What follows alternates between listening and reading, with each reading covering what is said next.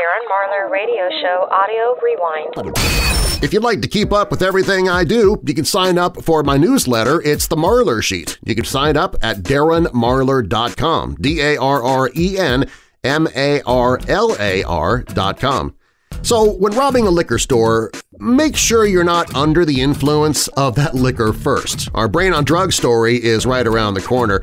Well, speaking of liquor, a surefire way to prevent hangovers. Did you party hardy last night? Well, when you wake up with a headache, nausea, extreme thirst, cotton mouth, you know you've got a hangover, right?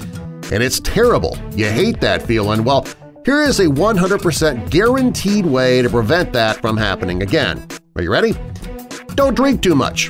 I know it's pretty obvious. Well, that's a cold hard fact though. If you drink to excess, you will have a hangover. You can count on it, according to Health Day News and research from Utrecht University in the Netherlands.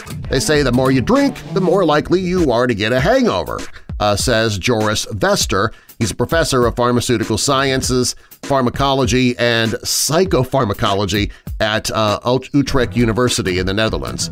So now here's a second cold fact for you. All those hangover cures, from chugging lots of water to popping vitamin B pills, they don't work. They'll actually do very little to make you feel better. When I'm out driving in my car, I like to be able to steer. So I don't drink beer. And when I try to communicate, I want for my words to be clear. So I don't drink beer.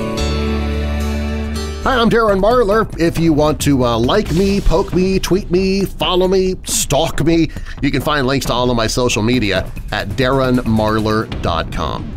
Well, it's time for today's Brain on Drugs story. It's about people doing dumb things while under the influence, but addiction is no laughing matter. If you or somebody you know needs help, there is a toll-free number you can call. It's 1-800-438-0380. That's the Addiction Hope and Helpline, 1-800-438-0380. While when robbing a liquor store, make sure you're not under the influence of it first. This is your Brain on Drugs. Proving once again that there is no intelligence test to become a criminal, a Los Angeles gunman demanded cash and a bottle of gin from a clerk at a liquor store. But the clerk refused to give the man liquor until he proved his age, so the robber handed over his driver's license. Yep, the clerk memorized the man's name and address, and the thief was arrested. This is your Brain on Drugs. Any questions? Hi, I'm Darren Marlar, and if you missed any part of the show today, you can catch up at DarrenMarlar.com. That's DarrenMarlar.com. So how do you keep people from using their phones while driving? I love this. They finally came up with a solution.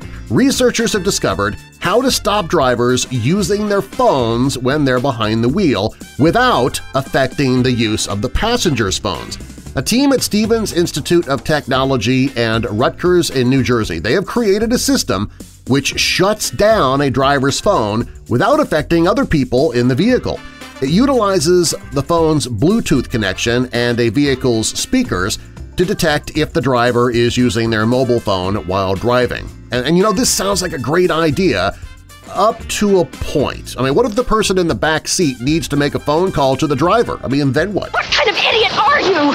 I don't know. What kinds are there? Hey, if you'd like to listen to past shows or follow me on Facebook or Twitter, maybe listen to audiobooks that I've narrated and everything else that I do, I have a free mobile app that you can download. It's available in your phone app store right now. Just do a search for Marlar House. Marlar is M-A-R-L-A-R.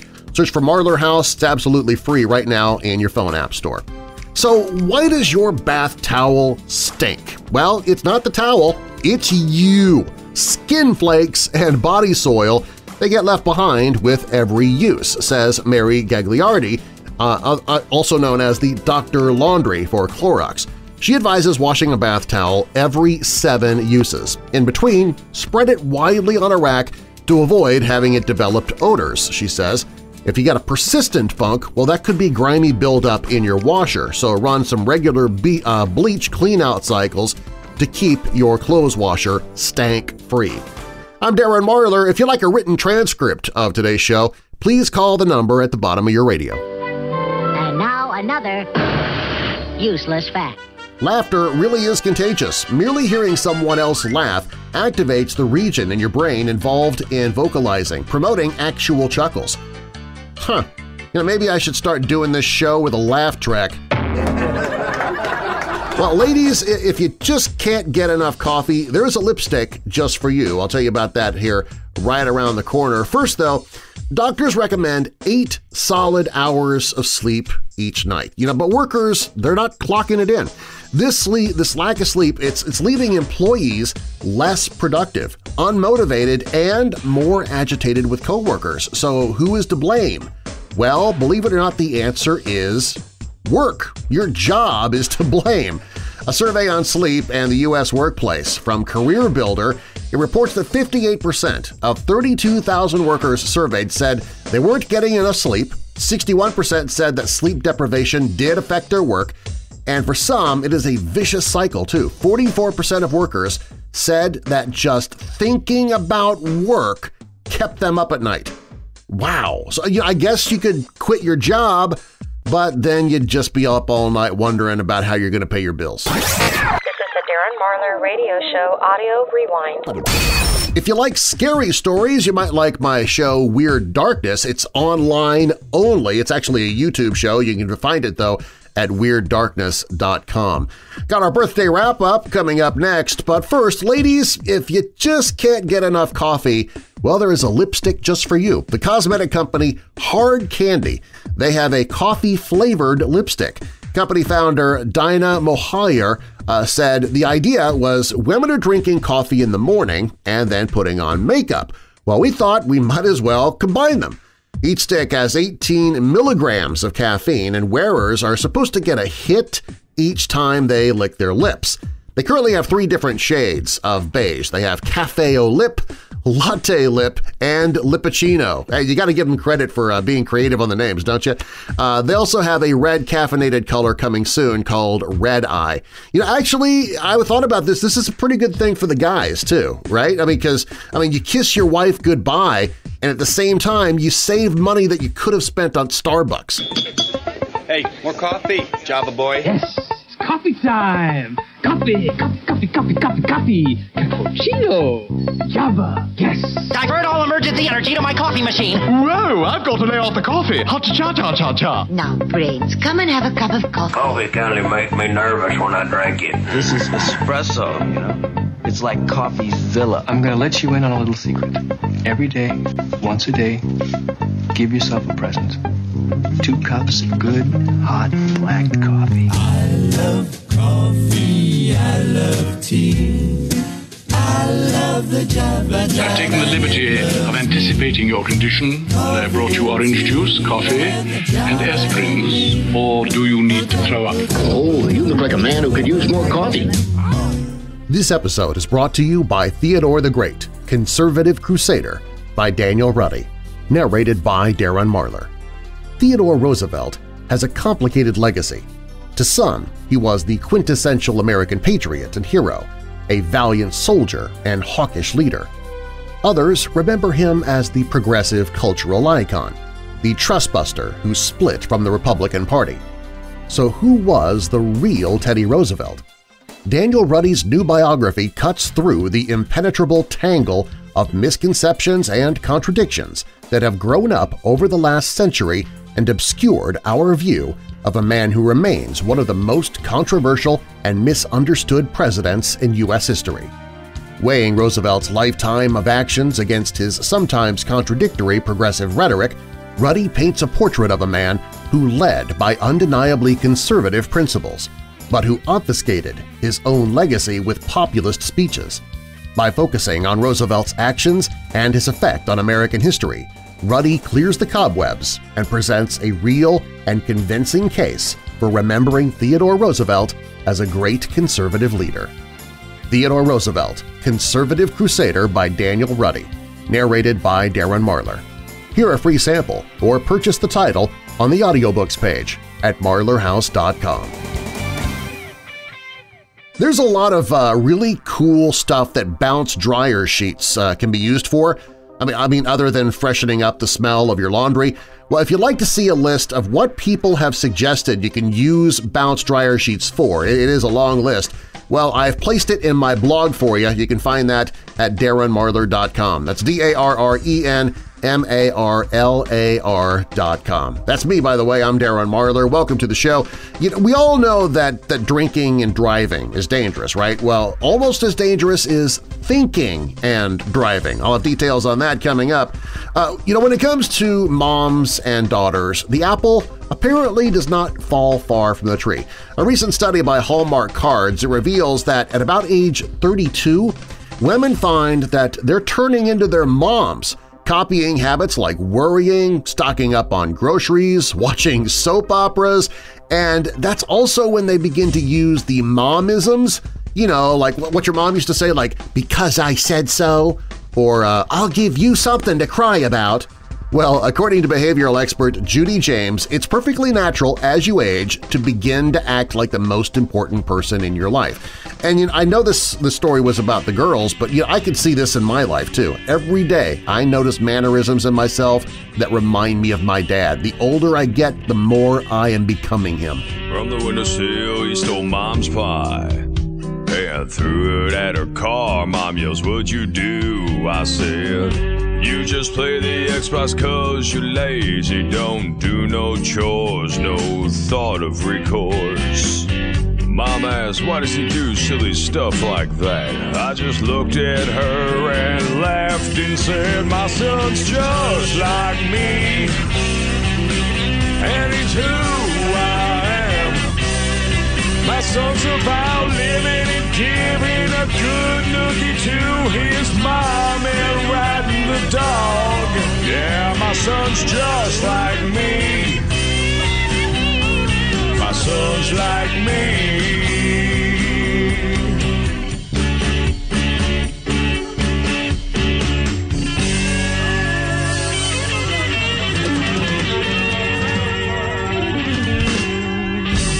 A man is literally stuck in a life of crime in today's Moment of Duh coming up. Hi, I'm Darren Marlar, and you can hear the show anytime at darrenmarlar.com.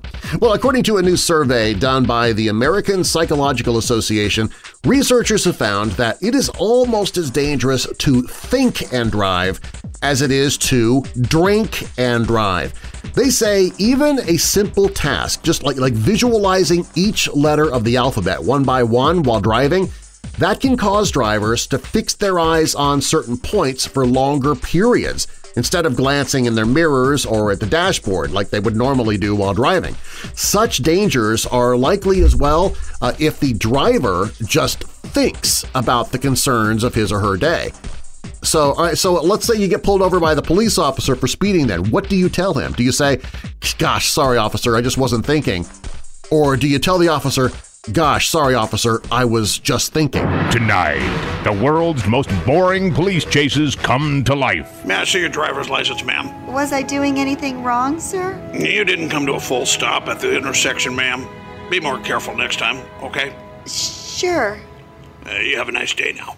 You too. It's all the dull, day-to-day monotony that gets cut out of all the other syndicated cop shows. The reason I pulled you over, sir, is because your right rear brake light seems to be out. Well, thank you, officer. I'll make sure I get that fixed. Okay, you have a good day now. Well, thank you. Tonight, on the world's most boring police chases. This is the Darren Marlar Radio Show Audio Rewind.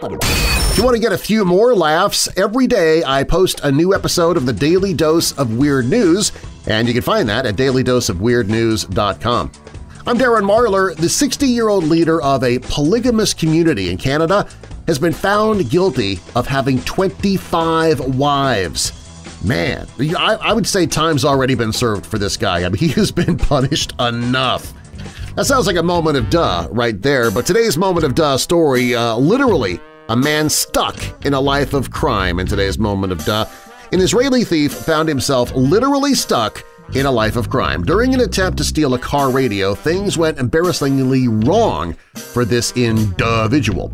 The thief, he was leaning through a car window in order to remove the car's stereo, but while doing so, he accidentally pressed a button and closed the vehicle's electronic windows, thus trapping himself. The car's owner, who was alerted by the crook's cries for help, he had to rescue the thief, but of course not before waiting for the police to arrive. Duh. Money can buy happiness, but there's a catch. I'll explain that coming up here in just a few minutes. I'm Darren Marlar. If you'd like to be a part of the show, you can visit the radio show page at darrenmarlar.com, and you can send me an email for the email bag. The website is darrenmarlar.com. That's DARRENMARLAR.com. Well, according to a survey, 33% of Americans have dated somebody who turned out to be a creep, while 35% have dated someone they ended up calling a jerk, and 18% they've even dated somebody who turned out to be a witch, we will say. Overall, according to the survey, 21% describe being involved in a dating experience that turned out to be just plain toxic. Although those numbers did calm down for a few short years while Charlie Sheen was married. Here comes the best part. The Darren Marlar Radio Show. A little bit more on the crazy side of the envelope. Charleston, West Virginia police, they knew there was a problem with drinking and driving during happy hour. Our Brain on Drugs story is on the way. Welcome to the Darren Marlar Radio Show. If you'd like to keep up with everything I do, you can sign up for my newsletter. It's absolutely free. It's called the Marlar Sheet. You can sign up for it at darrenmarlar.com. Well, apparently money can buy happiness, but there's a catch to that. You gotta keep appreciating things that your money buys you, says Texas Tech University researchers. Just having a nice car or a beautiful handbag, it's not gonna make you happy in the long run unless you continue to value it after you've had it for a while. So how to maintain fresh gratitude for your not-so-fresh belongings? Well, at least once a week, take a moment to reflect on why you fell in love with that possession in the first place. And I was thinking about this. This actually is probably a pretty good idea the next time you're mad at your spouse, too. What about them made you fall in love with them in the first place? The Darren Marlar Radio Show. I'm starting to notice something about you. You're still here. Need a daily dose of weird news? Get it every day at darrenmarlar.com. It's the Darren Marlar Radio Show. That's me. I'm Darren Marlar. A man in China who claimed he was abducted for 2 months, kidnapped, he was eventually released by his captors because he ate too much. Maybe that's why I have never been kidnapped. I mean, one look at me and the criminals would have to know they just can't afford the food budget. What do you get when you guzzle down sweets? Eating as much as an elephant eats. What are you at, getting terribly fat? What do you think will come of that? I don't like the look of it. Welcome to the show. It's time for our Brain on Drugs story, and when I do this, it's about people doing dumb things under the influence, but addiction, it's no laughing matter. If you or somebody you know does have an addiction, if you need help, there is a toll-free number that you can call. It's 1-800-438-0380. You might want to write that down if you know somebody who is having a problem with drugs, alcohol. It's 1-800-438-0380. That's the Addiction, Hope, and Helpline. 1-800-438-0380. This is your Brain on Drugs. Charleston, West Virginia police, they knew there was a problem with drinking and driving during happy hour, but they never imagined their daytime sobriety checkpoint would net 4 drunken driving arrests before 8:30. Police conducted the happy hour sobriety checkpoint near a Moose Lodge beginning at 4 p.m., and the department issued 32 traffic citations and arrested a 5th person for driving on a revoked license for a previous DUI. 2 people arrested for drunk driving attempted illegal U-turns before arriving at the checkpoints, but they were quickly stopped by police too. The first drunken driving arrest was made just 20 minutes into the checkpoint at 4:20 p.m. Says a police spokesperson, this confirms our initial belief that, yeah, there is a problem. This is your Brain on Drugs. Any questions? I'm Darren Marlar. Welcome to the Darren Marlar Radio Show. If you missed any part of the show, you can catch up at darrenmarlar.com. All right, the art of old-fashioned letter writing. I mean, that's almost non-existent these days, isn't it? Who writes letters anymore? Well, a 28-year-old poet, Jody Ann Bickley, she plans to write 1 million letters. The letters are going to go to people who need a bit of advice or help with something in their life. She would know she's overcome her own suicidal tendencies. When she was 23, she was bitten by a tick and developed encephalitis, which is rare. That only happens about 1 in every 200,000 people who are bitten by a tick. Well, that led to a stroke, resulting in her being paralyzed on one side of her body. However, she taught herself to write again, and her project, 1 Million Lovely Letters, it is the continuation of this. She's been writing letters and notes to strangers since she was just 11 years old. In fact, you can email her if you want to and ask her to write a letter to you. And I've got her email address in my blog if you want to check it out at darrenmarlar.com. But you better be patient because she probably has quite a lot of letters to get through. On her website, Jody says of the project, "To every other person on the planet, I'm going to write you a letter just to make the day a bit better or to remind you of the bloody amazing stuff about you that you've forgotten because we all forget once in a while." All right, so my question for her, though, is where is she going to get the $500,000 or so that she's going to need for stamps? Good night, ladies. Good night, sir. Hit it, sweetheart.